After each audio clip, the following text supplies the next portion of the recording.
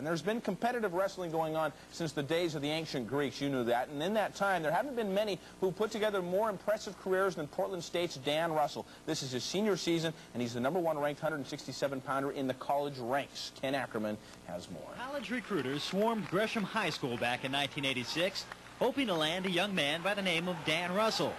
The coach's son was impressive on the mat, going 95-0, en route to 4 high school state championships.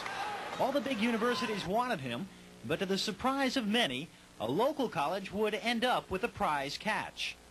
Sat down and wrote down the advantages of each, the disadvantages of each, and Portland State to me was my best option for this time in my life. Ranked #1 in the nation this year, the master of the mat has won 117 career matches against just 21 defeats. The team has earned 2 national championships during the Russell years, and Dan himself is looking for his 4th.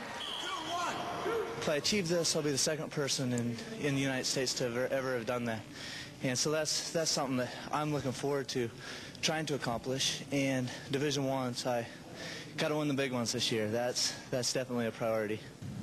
Even more than his own accomplishments, Dan likes to talk about this young Viking team, a squad that includes 16 underclassmen and only 3 seniors.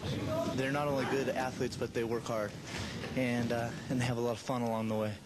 It seems teams past we've been real serious, worked hard and stuff, but this team's having fun too, and it makes it a lot more fun.